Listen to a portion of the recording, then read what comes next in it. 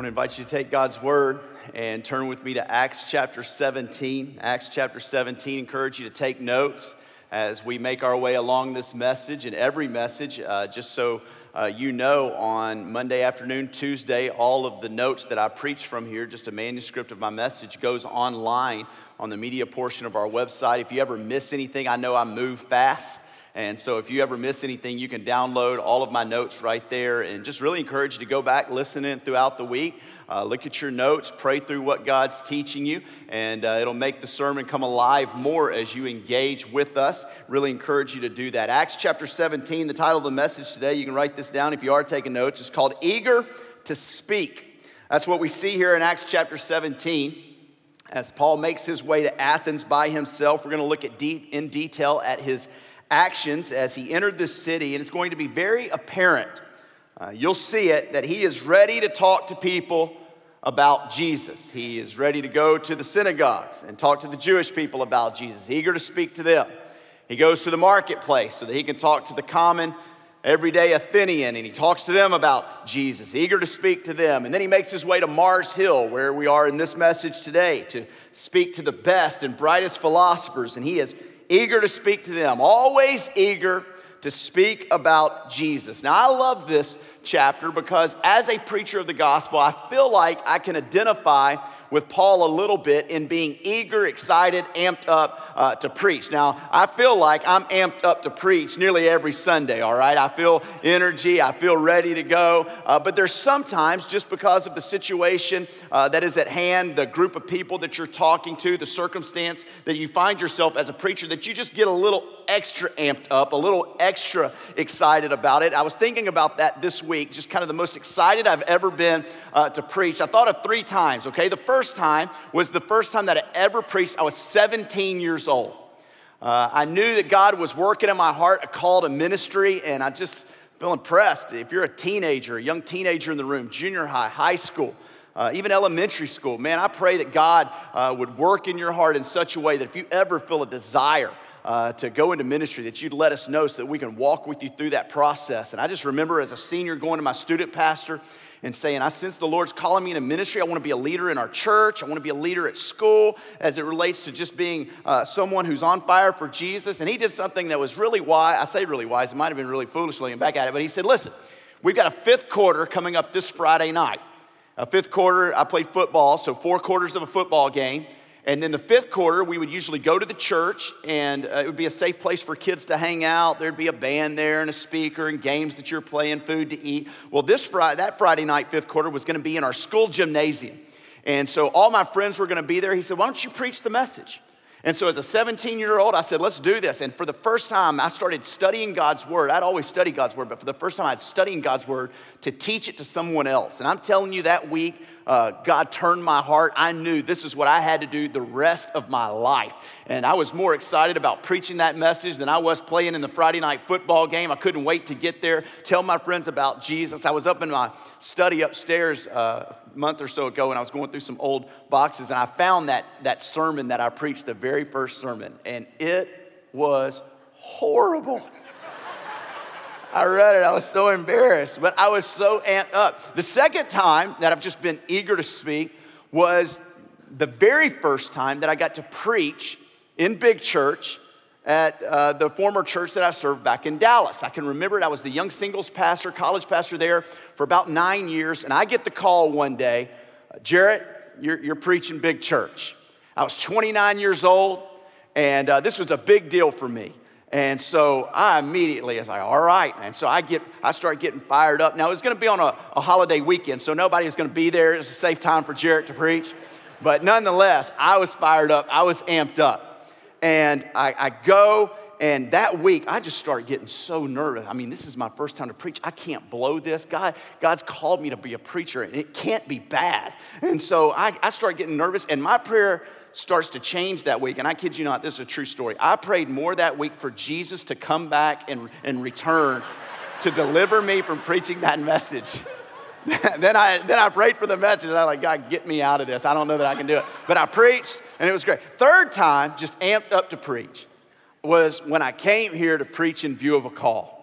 I mean, I couldn't sleep the night before. Now, for those of you that are new to Baptist life or Baptist polity, here's how this works in a Baptist church. When a church doesn't have a pastor, they elect what they call a search committee to go out and find the new pastor. And let me just tell you, you got the greatest search committee that God ever put together, all right?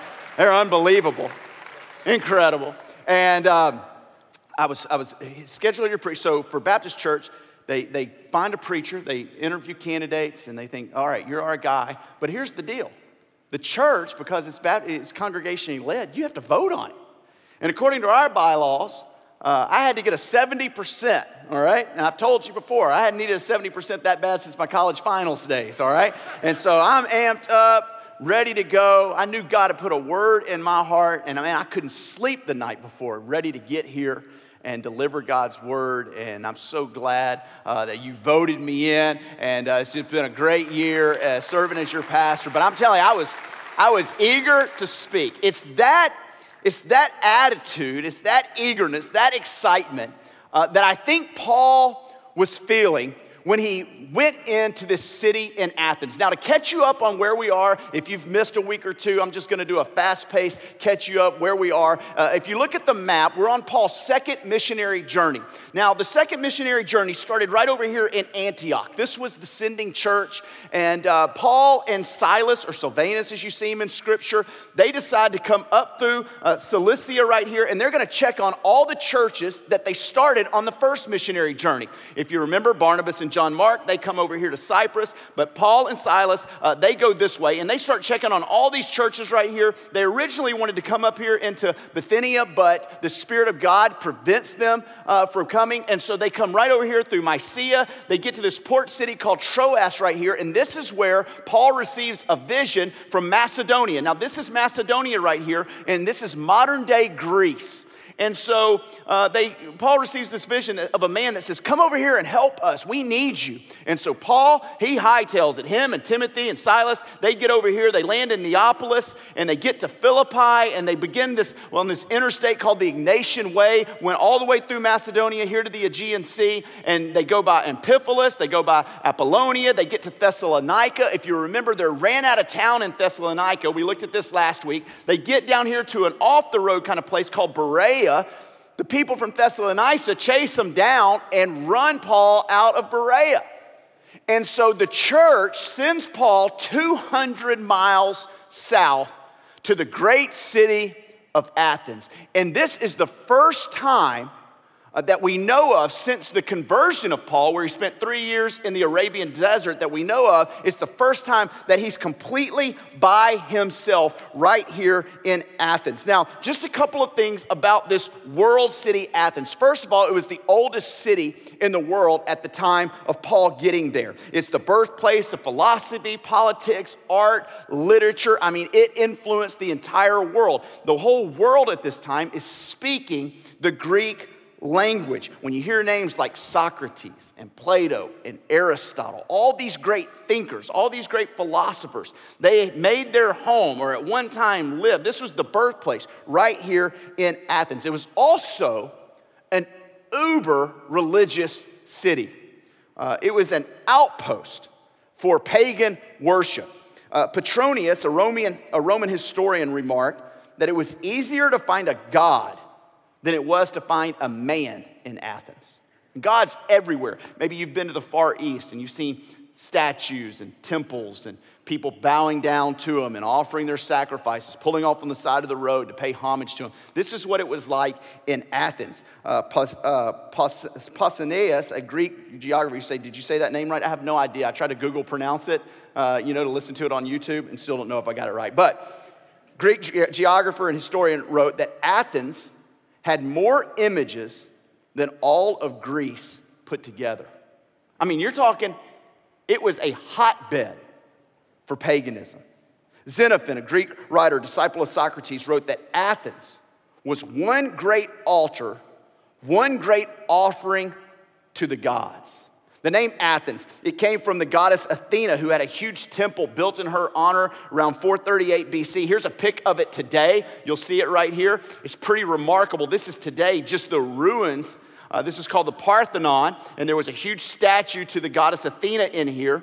And this is the ruins, still impressive today. This is what it might have looked like at the time of Paul. So pretty remarkable, pretty big temple there. This is the city that Paul walks into. And again, for the first time in his ministry, he's alone, by himself. So what's he going to do? He gets to this city that I believe he wanted to go to.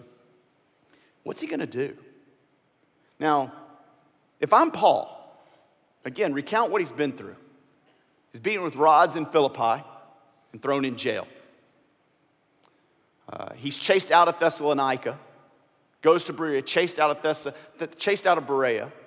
If I'm Paul, let me tell you what I'm doing when I get to Athens. I'm looking for the finest spa in Athens, all right? Little R&R. There was a theater that seated 17,000 people. I'm going to go try to catch Hamilton or something, all right? I'm going to go see a show. There was a stadium where some Olympic games were played. Maybe I'd go see the sports that were being played. That's what I'd do. But that's not what Paul does. He's not on a sightseeing trip. He's on a mission. In fact, look at what the Bible says, Acts chapter 17, verse 16.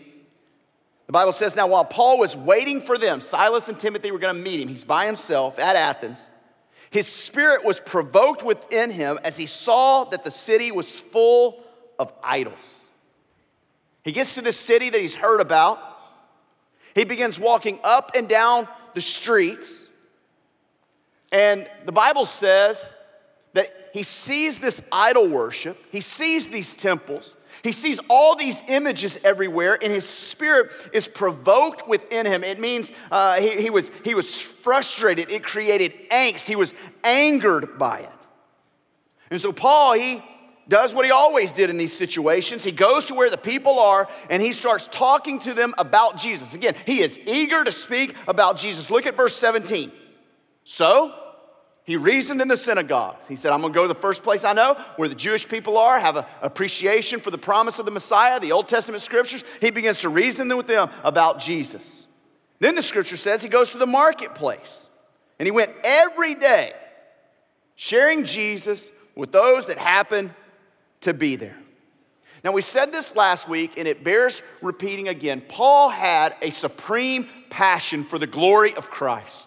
Like, he wanted the glory of Christ known wherever he went. And this is why he endured. This is why he persevered in tough times, because he knew the glory of Christ was worth it. And so any beating he took, any jail time he had, any town he got chased out of, he considered that cost worthy because Jesus was worthy. He also had a huge heart for people.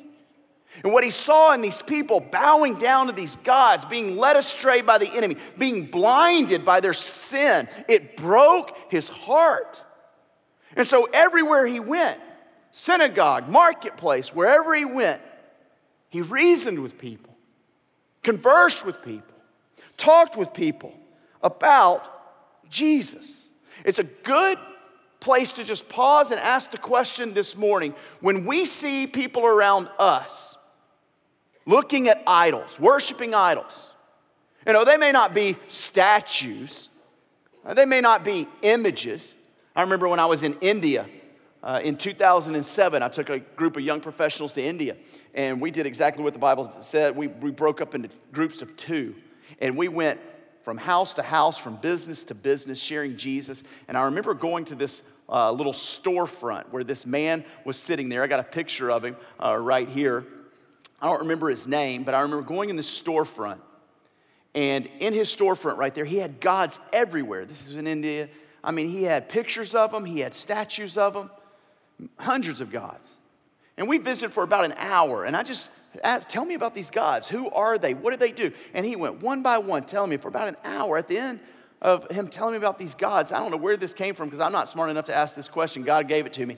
I said, how's that working for you? And he just looked back at me and he said, not very well.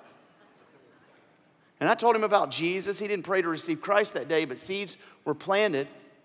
And I just bring this up to say, Paul saw all these people worshiping idols. His heart was broke within him. It provoked something in him, anger, angst, frustration. And it's just a question of application. When we see people worshiping idols, and again, it's not statues or temples, but anything that you depend on, rely on, lean on, trust in more than Jesus is an idol. So it might be the almighty dollar that you're bowing down to. That's what consumes your thought life. How much is in that bank account? That's an idol. It might be people pleasing. You don't want to say no to this person because you might disappoint them or they might think less of you. That person's an idol. It might be something else in your life that you're bowing down to. Like if you can't have tough conversations or you can't handle pressure without going to something else like the bottle or drugs or food or relationship or whatever it is, that stuff could become an idol. Just because we don't have temples and little statues, don't think for a moment that our world's not full of idolaters. I think it was Jonathan Edwards that said, our heart is an idol factory making machine, to paraphrase him. And so, are we provoked when we see people who are created in the image of God not worshiping the one true God? Does it create frustration, cause for concern? Or do we even think about it? Do we just go on our way? The Bible says Paul was provoked, agitated. These people are being led astray, blinded by the enemy. I have to think that when Paul wrote to the church in Rome about people exchanging the glory of God for images resembling people and crawling things, Romans chapter 1, I'll just read a portion of it. Verse 18 through 23, for the wrath of God is revealed from heaven against all ungodliness and unrighteousness of men who by their unrighteousness suppress the truth. For what can be known about God is plain to them because God has shown it to him. His invisible attributes, namely his eternal power and divine nature, have been clearly perceived ever since the creation of the world in the things that have been made, so they are without excuse. In other words, we ought to be able to look up, see that there's a creator, and it point us to that fact. Like, there's something bigger than me out here. Not something I can make with my hands and bow down to.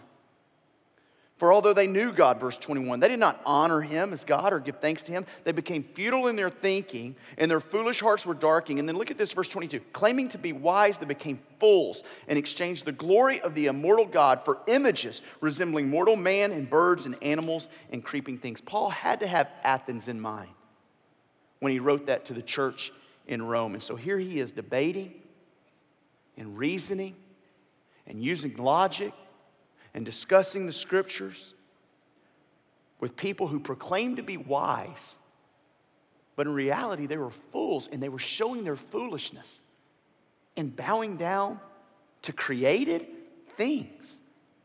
There are two groups that are specifically mentioned here that Paul engages with. We read about them in verse 18.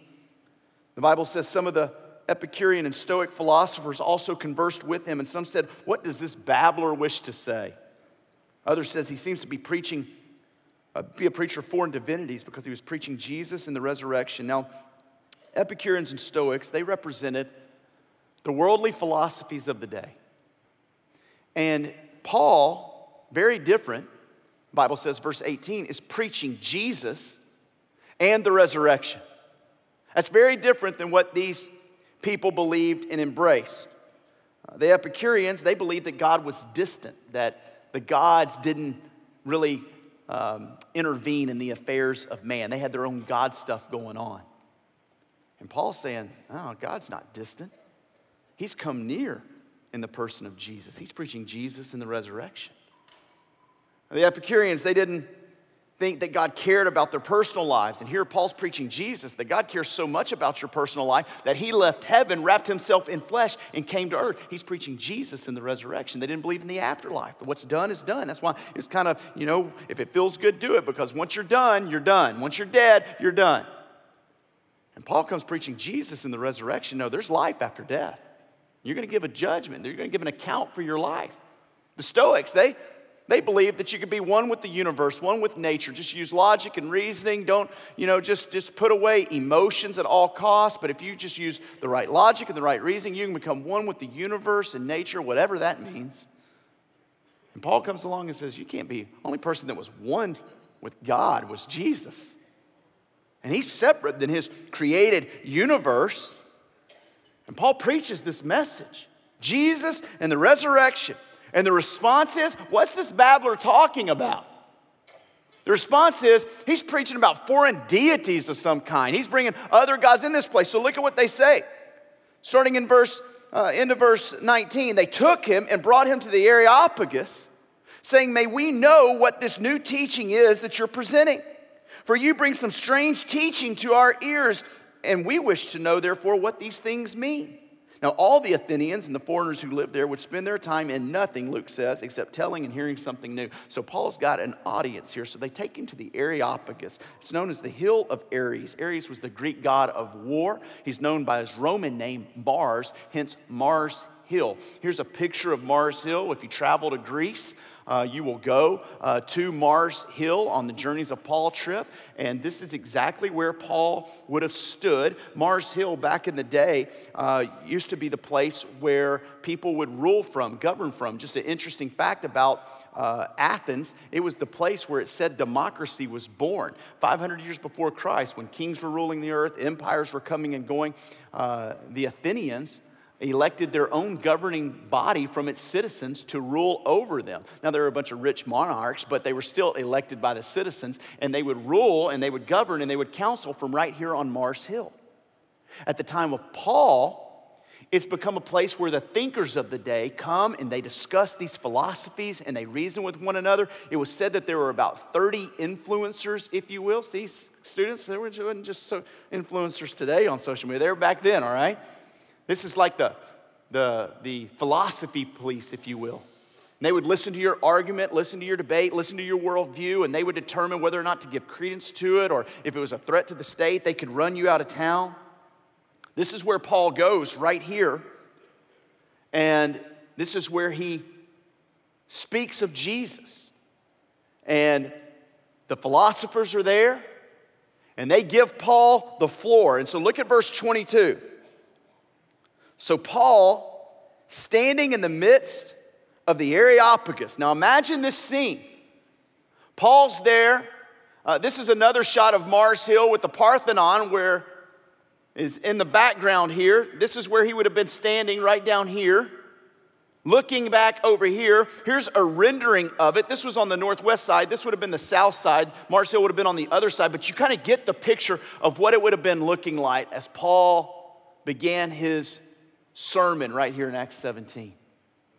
And look at what he says here. Men of Athens, I perceive in every way that you are very religious. And he had a great object lesson right there with his background. You are very religious, uber religious. Now keep in mind, Paul's a lawyer. He's brilliant, trained in Tarsus. He knows what he believes. He knows why he believes it. Remember what we said last week? Man, we ought to know the scriptures like Paul. We ought to examine it like the Bereans so we can debate it with the Athenians, all right? And Paul, he knows what he believes. Now, here's what I want to do. I'm going to read his sermon in full, and then we'll come back and talk about it. Starting in the second part of verse 22, Men of Athens, I perceive that you are in every way very religious. For as I passed along and observed the objects of your worship, I found also an altar with this inscription, to the unknown God. What therefore you worship as unknown, this I proclaim to you. Pretty brilliant right there. They were admitting the fact that there's maybe a God out there that they didn't know. And Paul says, I'll tell you who this unknown God is. He begins to tell them it's the creator of the universe. The God who made the world and everything in it, being Lord of heaven and earth, does not live in temples made by man, nor is he served by human hands as though he needed anything. Can't you see him pointing to the Parthenon? It's not God, the creator of heaven and earth. He needs a temple to live in? Created by human hands? No. He gives to all mankind life and breath and everything. Verse 26, he made from one man every nation of mankind to live on the face of the earth, having determined allotted periods and boundaries of the dwelling place, that they should seek God and perhaps feel their way toward him and find him. Yet he is actually not far from each one of us. Paul's saying, listen, you think God is detached, that he's distant, that he doesn't care. I'm telling you, God is more near than you can ever imagine. You're straining for him. And then he uses some of their own poets to kind of extract truth and apply it to the greater truth of Jesus. He says in verse 28, for in him We live and move and have our being, as even some of your own poets have said, for we are indeed his offspring. Bringing then God's offspring, we ought not to think that the divine being is like gold or silver or stone or an image formed by the art or imagination of man. If we're God's offspring and we can live and breathe and feel and have passions and think and reflect, you think a God that created you as his offspring is going to be a little image? Paul's using brilliant rhetorical skills. It doesn't make sense. So he says, the time of ignorance, verse 30, God is overlooked. But now he commands all people everywhere to repent, because he has fixed a day on which he will judge the world in righteousness by a man whom he has appointed, preaching Jesus and the resurrection. And of this he has given us his assurance to all by raising him from the dead. Now, a slow reading of this, even what I just did, taking it out and doing some commentary, took about 3.5 minutes. So most believe this wasn't all of Paul's sermon that day. It was just a small excerpt of the sermon. And commentaries, I'm telling you, you could study this and it's worthy to be studied, are filled with this sermon and how Paul preached the sermon and outlining the sermon. And they go in detail, line after line, page after page of explaining Paul's sermon. And it's worth that. But for time's sake, we can't do it. So what I want to do is not get so granular with you. I just want to kind of go big picture. First of all, it is a great passage on substance. If you look at this, if I was to just encapsulate it, Paul says there's a creator. You could take this outline and tell anybody about Jesus. There's a creator. He wants to be known. You can know him. And there's a judgment coming. You could build any conversation off of that right there with someone about Jesus Christ. There's a creator. He wants to be known. So he left heaven and came to earth in the person of Jesus. He died, he was buried, he's raised again, he's coming again, there's a judgment coming. You could tell somebody about Jesus just right there. If I was to encapsulate this and just kind of give you a Cliff Notes version of the sermon, that's kind of what Paul did. Based on substance, it's a great sermon. Philosophically, he answers all of the deep questions of life. Anybody that thinks about life wants an answer to these 4 questions. You'll see them on the screen. Who am I? Where do I come from? Why am I here? Where am I going? That's the deep questions of life. All of us are trying to figure out those questions. Paul, in this sermon, answers all of them. Who am I? We're created in the image of God. Where did I come from? The loving creator, God. Why am I here? To know him. God wants to be known. That's why he made himself known in the person of Jesus. Where am I going? There's going to be a resurrection. There's going to be a judgment. We're going to be held accountable for our life. Paul covers all of these philosophical questions in this message right here. We could look at it from a substance standpoint. It's great. We could look at it from a philosophical standpoint. It answers all the questions. We could look at it from a stylistic standpoint. Notice what Paul did. When he starts this message off, he says, men of Athens, I perceive you are very religious. He didn't say, men of Athens, turn or burn, baby. He didn't do that.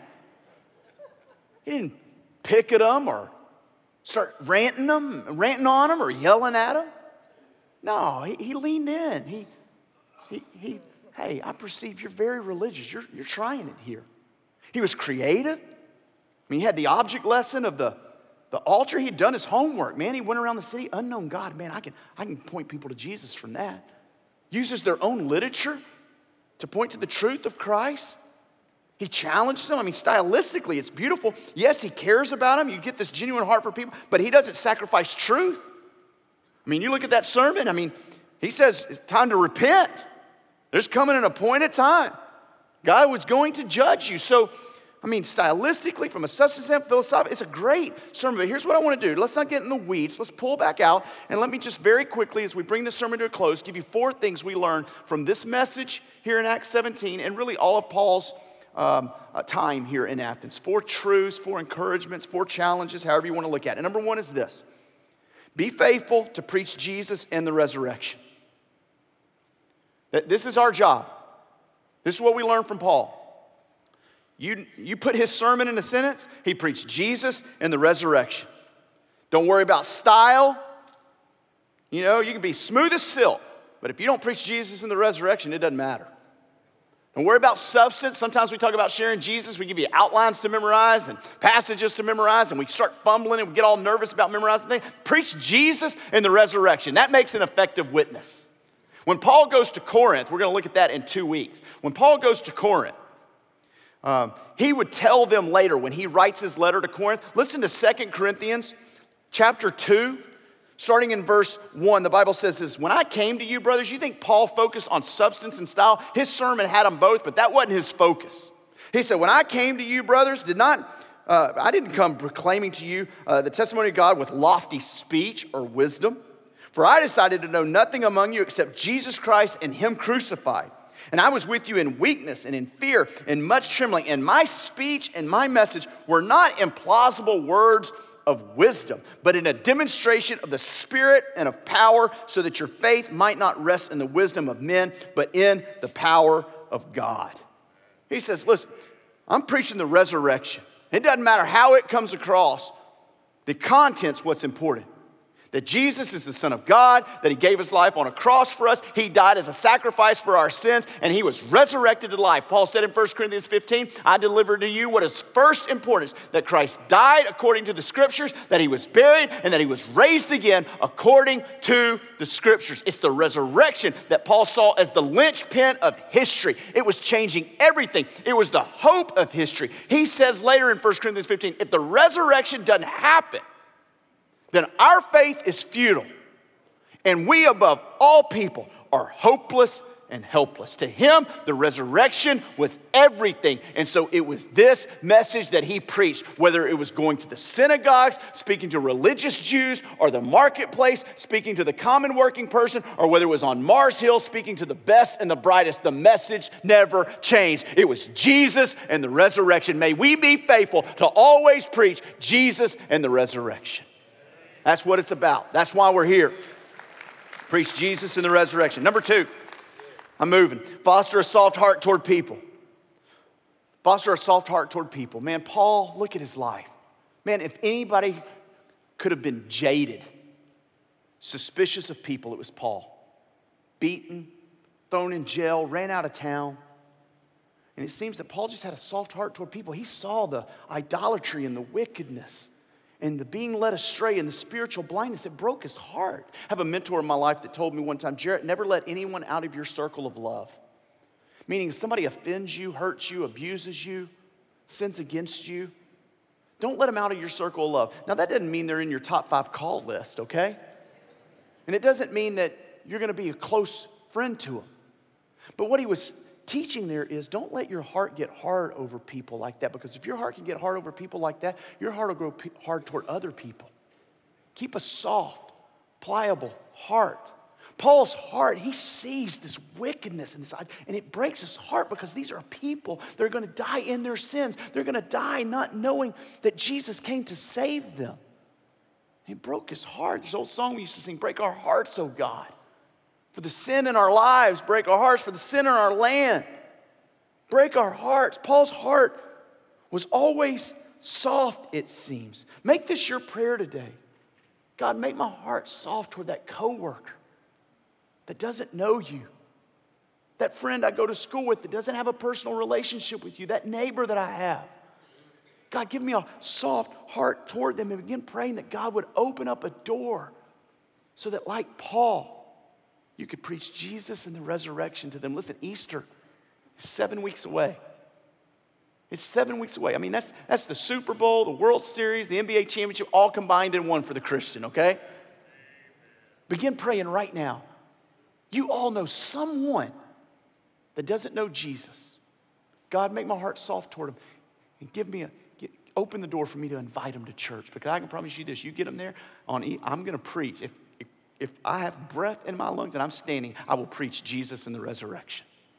Get them here. You never know, an invitation could change someone's life. Number 3, take confidence in a reasoned faith.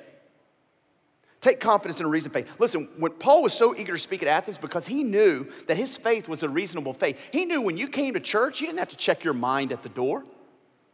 I mean, he knew what he believed. He could go to Mars Hill in confidence, because his faith, once delivered for the saints, could stand against any worldly ideology or philosophy out there. Epicureans and Stoics, they took pride in their ability to reason and use logic. Paul said, bring it on. I got something logical and reasonable for you. Now, unspiritual people, as the Bible calls them, people who don't know Jesus, they're spiritually blinded, their heart's hard, they can't see spiritual things. They're never going to understand the resurrection and the power of the resurrection. I mean, a dead man, dead people don't rise up. But Jesus did. And Paul, he knew he had a reason, logical faith.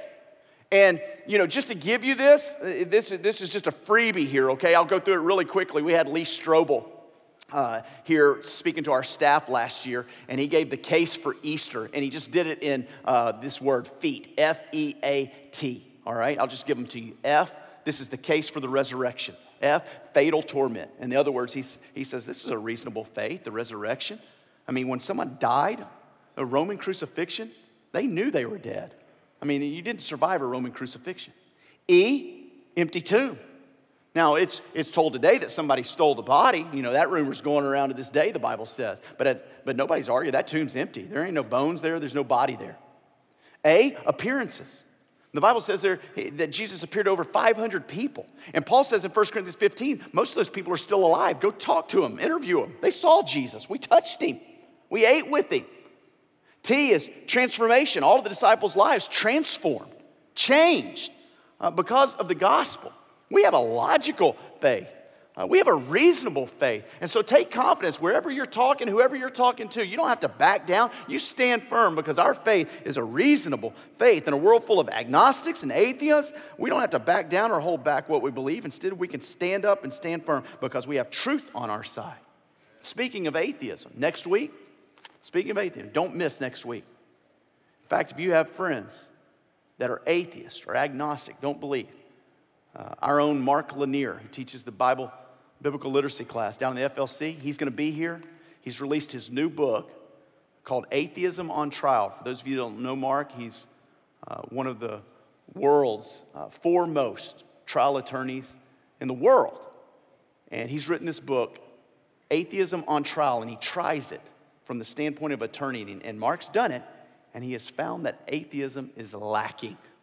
And so he's going to tell us about that next week. You'll want to be here, and we planned it specifically to come right after this message on Mars Hill, where people were believing in all kinds of gods. Next week's going to be strictly for people who don't believe in any God. It's going to be a great resource for us as we're talking with friends. Number 4, and I'll close with this, is leave witnessing results to God.